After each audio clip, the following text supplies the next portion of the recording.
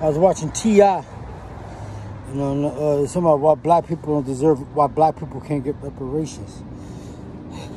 The Native American got reparations. The Asians got reparations. The Jews got reparations. Everybody get reparations except for black people. And now they're saying we don't get reparations because we haven't been declared a nationality. Well, declare us a nationality. Give us the necessary requirements to make it possible for black people to receive some kind of compensation. Now, I wasn't a slave and you wasn't a slave owner. But that legacy was handed down. And like I keep saying, a white person is born with 75% of what they need to become successful strictly by the color of his skin alone. It's in his school, it's in his high school, his colleges, his community, his neighborhood, his neighbors.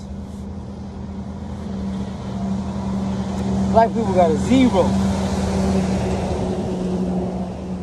And they keep changing all these so-called laws and policies. Black people are not internationally. Black people ain't black. Black people are Negroes.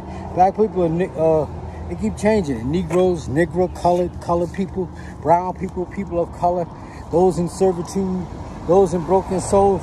They keep changing the name and the reason for why black people shouldn't receive anything. And like I keep telling you, I was not a slave and you was not a slave owner. But that poverty was handed down from parent to child, parent to child, parent to child, parent to child. That's all I'm saying. That's why we call it the race. Because we're competing for wealth and resources. But we lose. Let me go, I'm tired, man. Let's fucking keep. I'll talk to y'all later.